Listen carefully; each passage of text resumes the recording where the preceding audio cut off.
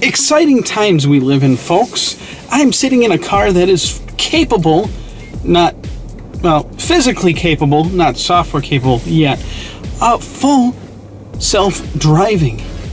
That is a Tesla Model S with Autopilot 2.x, I guess we'll say, because technically it's called 2.0, but officially it's like 2.5 because they did some hardware upgrades. So I thought, since full self-driving isn't currently available yet, since they're still working on the software and the whole legal problems, why don't we see how many cameras the car is currently using for autopilot. So we're going to go out and start covering up some of I think 2 at a time should be good, of the 8 cameras on the car. Now, there are 3 cameras facing forward, all with different focal lengths. You got a narrow view for further away, mid-range with slightly wider field of view, and a close range, which is pretty much as fisheye as you're going to get. There are 1 on each side pillar aiming out on an angle, and then on the turn signal markers they're aiming backwards. And then the backup cam actually also doubles as a rear-facing autopilot camera. This gives the car's computer a 365-degree view. Now, since full self-driving isn't currently active or available, the hardware's here. Rumor has it that Autopilot is only using 1 camera at this time, which would make sense because it's kind of like Autopilot 1, even though Autopilot 2X still isn't anywhere near as reliable. But let's just see for sure if Tesla is in fact using just 1 camera or still collecting data from all of them. So we're going to cover up cameras, and we're going to keep doing that until the car says autopilot unavailable. So here we go.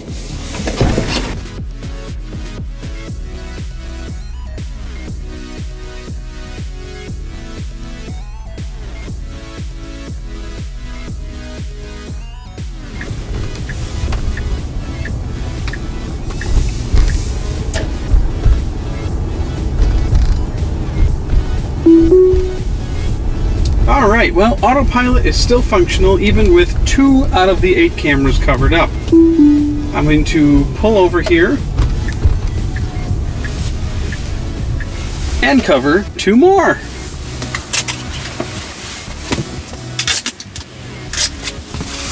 This time I'm going to cover the side pillar cameras.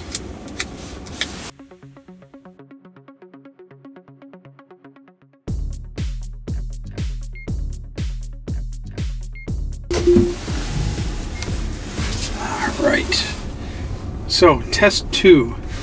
We now have 4 out of 8 cameras covered. Alright, let's bring her to about 20 miles an hour.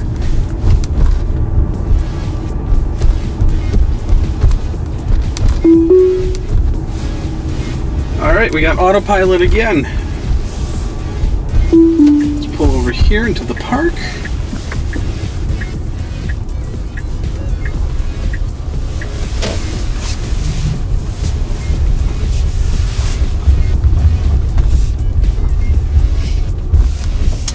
Right across from this lovely cemetery.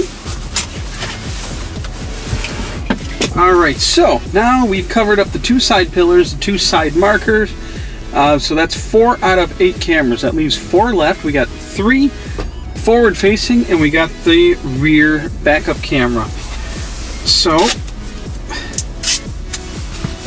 now let's do the backup camera.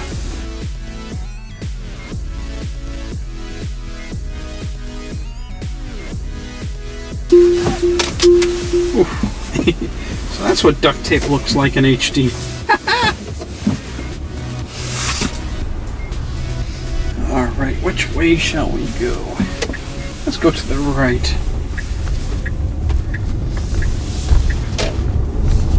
Now, theory says should work just fine, and that it does. We still have the autopilot. So, where shall we stop next? Let's stop over on this cul-de-sac here.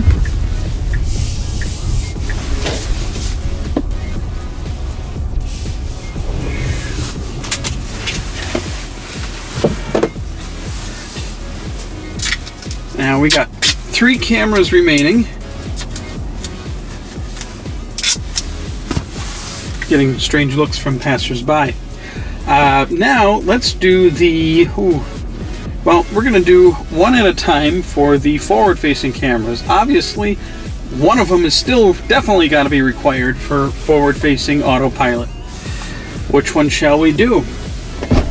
Let's start with the long-range one.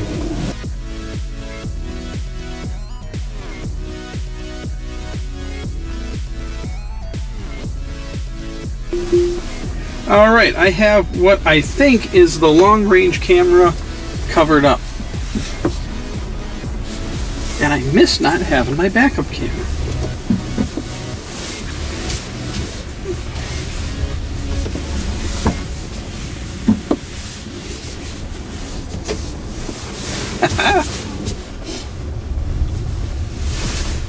Now, just a little background on the car I'm in. This is a loaner.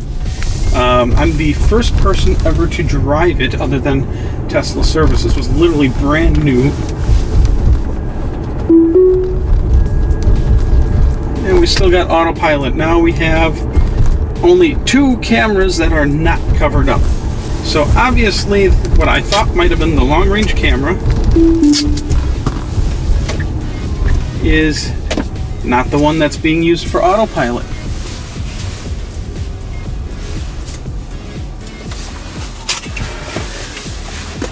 Alright, let's get another one.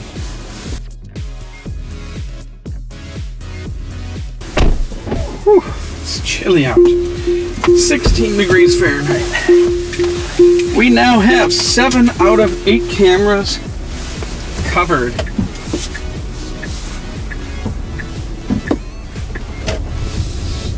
And I'm doing my best. It's a little hard not to cover more than one on the front here. And it looks like the center camera is the autopilot camera. Now, if I cover that one and it stops working, that's the end of our tests. Why? Because once the car detects that the visibility is reduced, you're pretty much locked out of cruise control and autopilot for a while until the car, until everything's cleared up. This is mostly to prevent people from using autopilot in very inclement situations, such as bad snow or fog or really bad rain. So as our last test, since now we know the wide angle camera is the one that's being used for autopilot and it's just a single camera now, I'm going to swap the tape around. I'm going to cover up the center one, the center camera, but I'm going to uncover the 2 side cameras just to see if there's like a fail-safe that if one camera goes down, the system will still work, at least for autopilot. It might not in the future work for autonomous driving, or no, I can't say autonomous, self-driving, but maybe still work for cruise control and standard autopilot. So let's do that. I'm going to uncover the 2 long-range cameras, and I'm going to cover up the center wide-angle camera and see if we'll still have autopilot after that. Now, just as a recap, Autopilot 1 uses a single wide-angle camera for the whole system.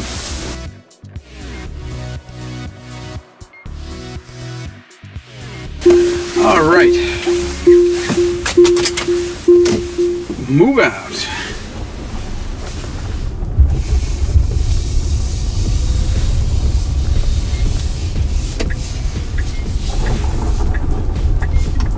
On the road.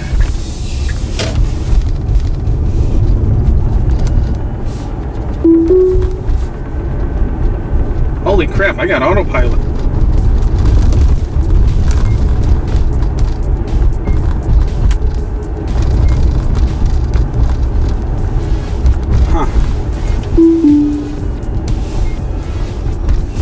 That calls calls for just a wee bit more testing, wouldn't you say?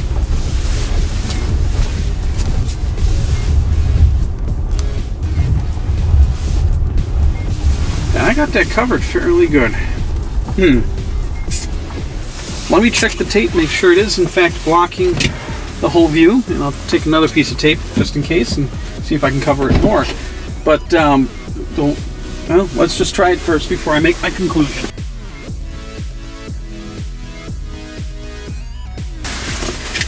Alright, let's take another crack at it. Just to make sure, remove any doubt. Well, you saw, because I got my little body camera there. Let's see what we got here. Turn the screen a little brighter. It's one thing I noticed with Autopilot 2 hardware is the auto adjust brightness for the screen works horrible. Alright, I got two faded lines. One faded line, two again.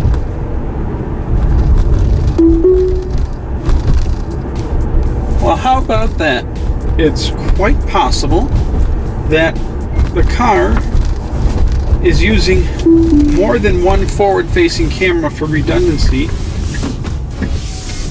for Autopilot. Well, that's just freaking awesome. Alright, so I don't know where to go from here. Let's cover up. Alright, I got the wide angles covered completely. Let's cover up the long range camera and see what we got. Cut off a little bit bigger piece of tape here.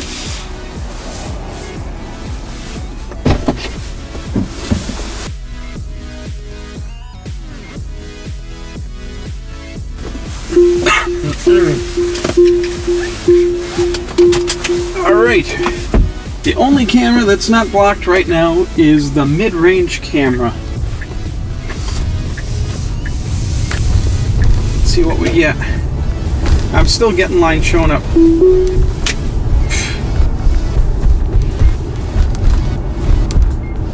How about that?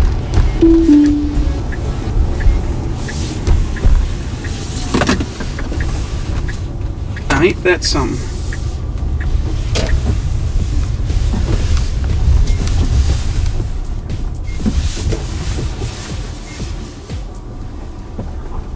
Huh. Where to go from here? A little bit more. I'm going to block a little more. It's just cover a little more of it. Restrict that wide angle camera's field of view a little more. And then as the final test, as the control, we're going to block all three cameras.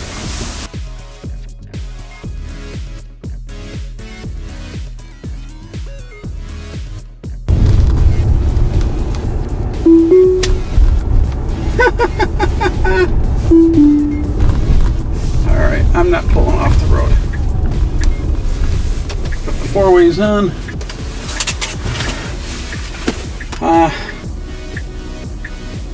Let's do the long range only camera. Two more tests.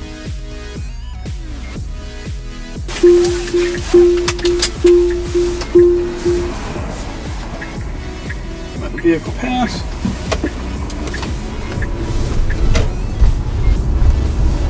And I still got...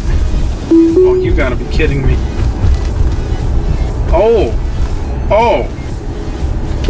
Okay, that's something I wasn't expecting. Okay, discovery, and this confirms Tesla is in fact using all three forward-facing cameras to make Autopilot 2 more reliable, even though it's still not as reliable as Autopilot 1 quite yet, but maybe in the future. So, what am I going to do to show this? We'll use the action camera, or the body camera here, and let's get back out on the road, and I'll show you.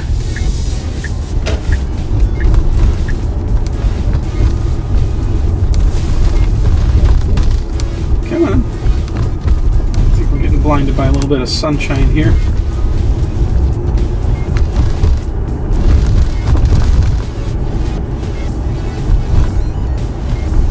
Okay, it sees the lines, but it won't activate. There we go. Here's what I want to show you all. The autopilot lines don't appear to go as far as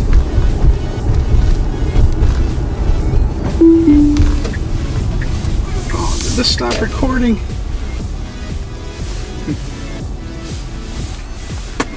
Alright, do over. We gotta snap a shot. I'm just gonna take a quick picture.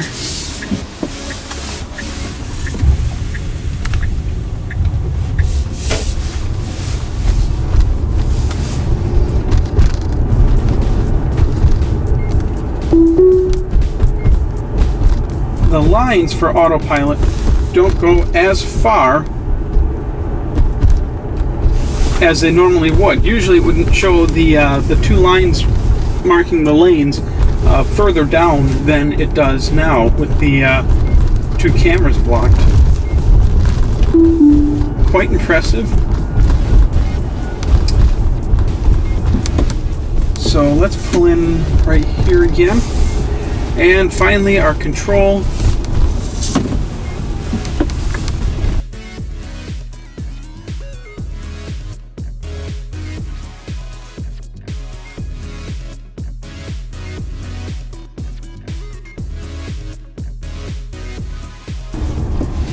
All right.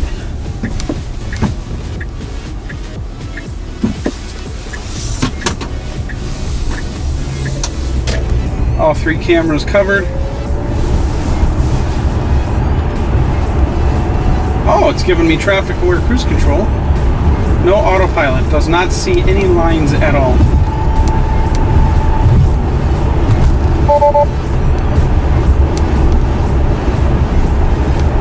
Yep, nothing.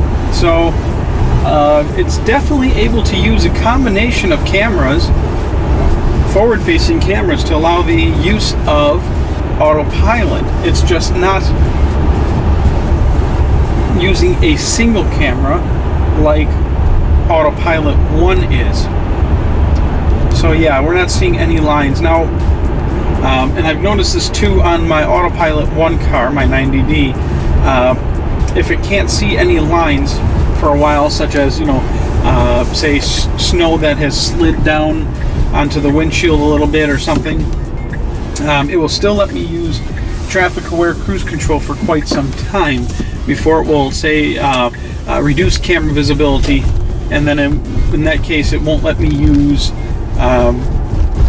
autopilot or TACC. Now, one other thing it sometimes waits for, if the radar detects something that the camera cannot see, if it happens a little bit too much, then it will also disable. So let's go around the corner here, and we're going to TACC, traffic cruise control, right up behind a car. Let's find a car on the road.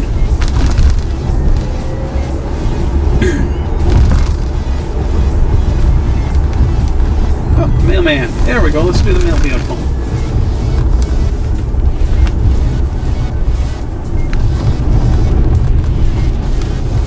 Okay, so just from past experience, the car should have slowed down when approaching behind that mail truck or car parked on the side of the road if I'm directly behind it. It did not. So it seems like the radar is not even doing its job, even though the cameras can't see it. The radar should have been able to see the mail truck there, and pretty much slow us down and stop. I've done that test myself on my 90D with Autopilot 1, and it was a pass. So, conclusion. Awesome. Tesla's using 3 cameras of different focal lengths for autopilot on Autopilot 2.0 or 2X vehicles. The downside is Autopilot 2X still sucks and is still nowhere near as reliable as Autopilot 1. I've put on 400 miles on this car, on this 90D, since dropping off my, or on this 100D since dropping off my 90D on last week Friday. In that time, this car has done numerous sudden slamming on brakes for absolutely nothing, and very poor lane keeping. So a whole nother video on that, but I mean, it's a start. They're using 3 cameras, so they got redundancy at least now, and 3 cameras showing different focal lengths to give a wider field of view and different angles.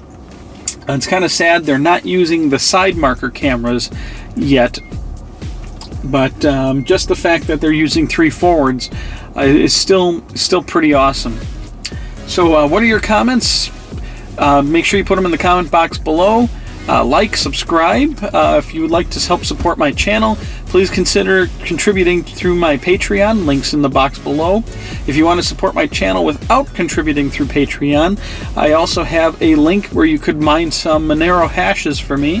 It's all browser based, nothing to install. Open the browser, hit start mining, maybe leave it go overnight. Every little bit helps.